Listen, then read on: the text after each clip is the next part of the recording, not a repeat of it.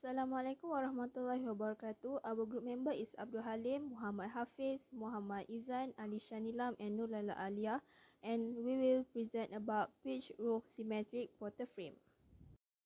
In this slide, we will explain about introduction, proposed structure, job sequence, advantages and disadvantages, drawing of the detailing related to the structure, factors to be considered, and conclusion. Water frames are low-rise constructions made up of columns and horizontal or pitched rafters that are joined by moment-resisting connections. The rigidity of the connections and the bending stiffness of the members, which is strengthened by an appropriate hunch or depth of the rafter sections, offer resistance to lateral and vertical motions. This type of continuous frame construction is stable in its plane and enables for a clean span free of bracing. They were first exploited for their structural efficiency, which allow huge rooms to be enclosed with few materials and at a reasonable cost. Steel, reinforced precast concrete or laminated wood, often known as glulam, are commonly used for water frames. Many different forms of water frames may be constructed, such as pitch roof symmetric water frame, type water frames, mansard water frame, monopitch water frame, and many more. Next is proposed structure. Our proposed structure of long span structure for this dockyard is pitch roof symmetric water frame, generally fabricated from UB sections, with a substantial eaves hatch section, which may be cut from a rolled section or fabricated from plate. It is 25 to 35 meter are the most efficient span. It meets the requirement for dockyard, which is 15 meters. This water frame found to be more economical and efficient so it is suitable for dockyard. Hai, Assalamualaikum warahmatullahi wabarakatuh. My name is Abdul Halim bin Abu Bakar. Today, I will present the job sequence to build a dockyard. Overall, there are 5 main phases of job that should be done for the whole construction. The first job that should be done is the designing of the dockyard. Designing consists of 3 stages, which is preliminary design, basic design, and detailed design. In preliminary stage, a draft of conceptual layout of the main workshop should be done. This requires some consideration of the capacity of the dry dock and ship construction cycle. The second stage is basic design, which will stimulate the conceptual layout before as considering the ship blocks, data, and the transportation. Any modification of the concept layout should be made to reach the optimum outcomes. The last stage of designing is detailed design. In this stage, all the workshops should be designed in details and the production flows should be prepared. Likewise, designing the blocks including the assembly line with configuration for each line. Next is the marking phase. In the marking phase, outline of the dockyard design that have been made on the paper should be established on the ground. This mark should be clearly marked and should be last until the next phase being done. For example, the mark point should not be destroyed by rain, water, or wind. There are several points that can be marked, such as foundation placement. After the marking has been done, next stage can be initiated, which is excavation work. Excavation work include of removing the ground soil to establish particular levels according to the design that has been established. In addition, excavation work also include the process of removing other materials on the site that can be obstacle to the construction work, such as rocks and trees. In some cases, trenching will be needed in order to perform works for the next phase. The next phase will be the erection of the workshops. This phase will be the phase which the substructure and superstructure of the workshop will be constructed. Starts with the foundation, walls, opening, and roof. After the workshop is completely built, all the machineries and equipments that needed for the workshop should be installed accordingly. Lastly, the production of the transferring area, as the ship will be transported from the coast to the dockyard, therefore a transferring area is required. The transferring pathway should be prepared based on the transferring system that have been stated in the design. So next is advantage and disadvantage for pitch symmetric rotor frames. For first, strength and durability. Structural steel components are lighter and stronger than a wide bearing wood or concrete product. A typical wide bearing steel's fabrication is 30% to 50% lighter than a wooden equivalent. This makes steel's frame construction far stronger and more durable than traditional wood frames alternative. Second, fire resistance. Steel frames construction are highly resistant to fire, reducing the fire risk to a building and retarding the spread of fires should one occur.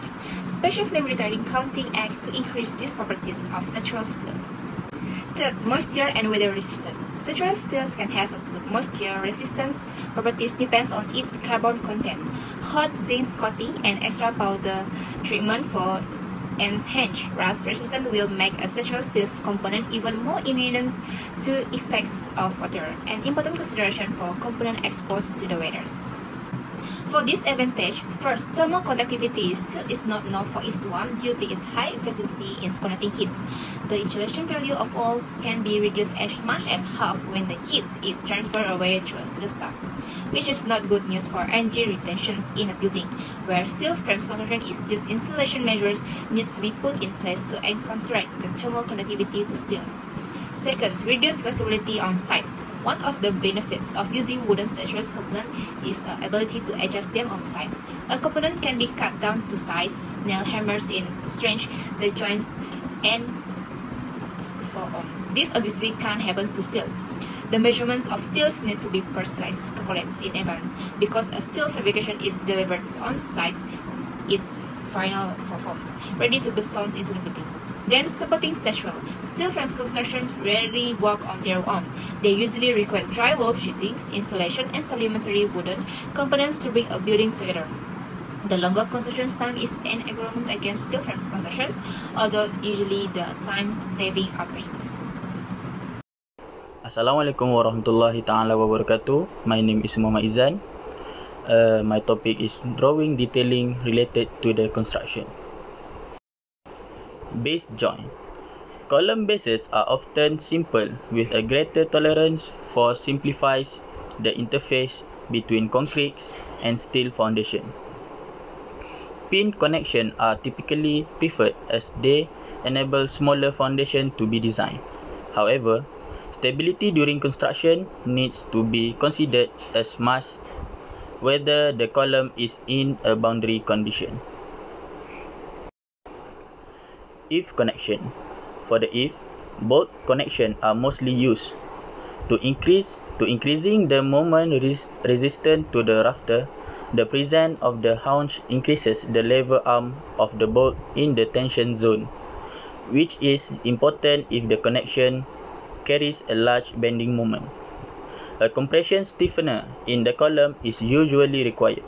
The wet panel of the column may also need reinforcing, either with diagonal stiffener or an additional wet plate. Apex connection. The apex connection is often designed similarly. Under normal loading condition, the bottom of the connection is in tension. The haunch below the rafter, which in lightly loaded frames may be a simple extended end plate, serve to increase the lever arm to the tension bolt, thus increasing the moment resistance. The haunch is usually small and short and is not counted for in frame design. We go to the drawing of detailing related to the construction in general.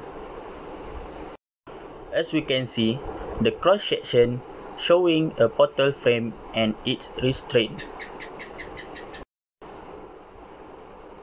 Typically, knee braces detail a diagonal brace designed to resist horizontal load, usually from wind or moving equipment. For this, dimension used for analyze and clear internal dimensions. A general arrangement of restraint to the inside flange. The frames are designed so that the knee braces will yield and buckle under seismic load. This is followed by plastic hanging of beams at the end of the beam segment outside the knee portion. Through this concept, inelastic activities are confined to the designated elements. The knee braces also provide much less obstruction than the braces of conventional system, making the structural system architecturally attractive. A horizontal bracing system is needed to transfer horizontal forces to the planes of vertical bracing that provide resistance to the horizontal forces. At roof level, bracing, often known as a wing girdle, may be required to carry the horizontal forces at the top of column if there is no diaphragm.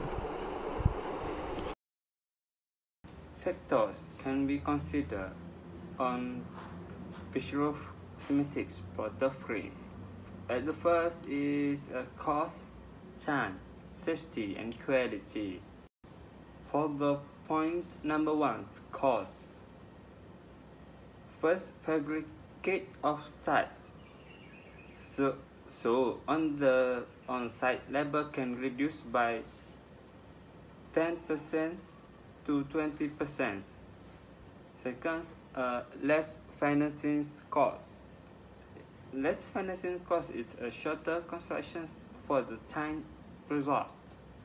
For the maintenance cost,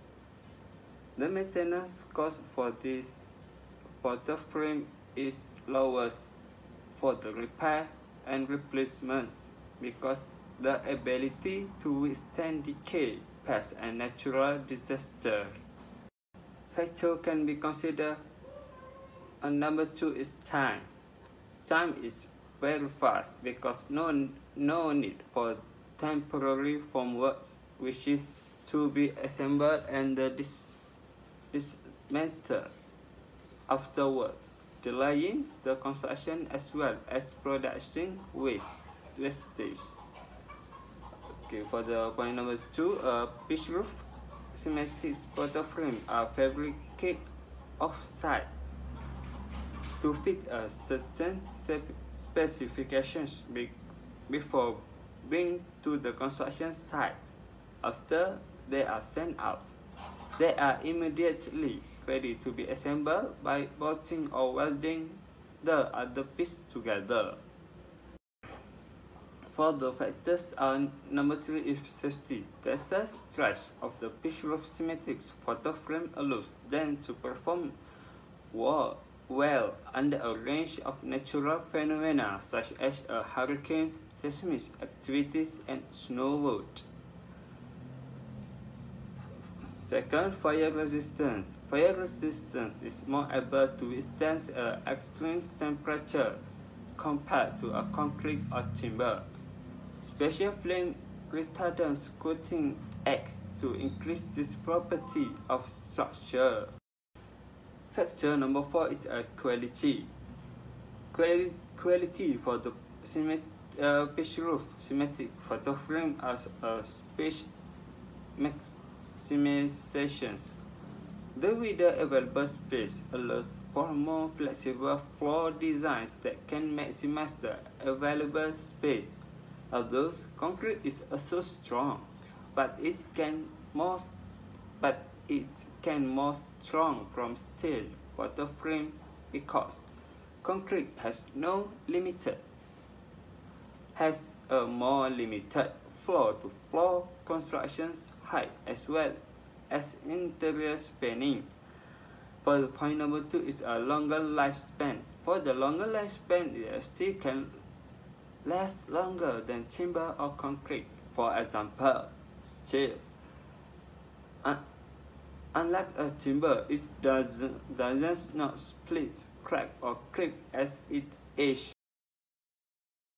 Large areas are essential for industrial proposal because they provide for maximum flexibility in usage and freedom for operations involving moving plants and equipment within the structure. Because the dockyard is where ships conduct inspections and repairs, selecting the best long-span structure for the dockyard is a decision that must take into account a variety of factors such as trading area, time, safety concern, technical ability, weather in the area, and operational constraints. As a result, pitch symmetric roof portal frames are one of the most suitable long-span structures for this project as determined by our company. Thank you.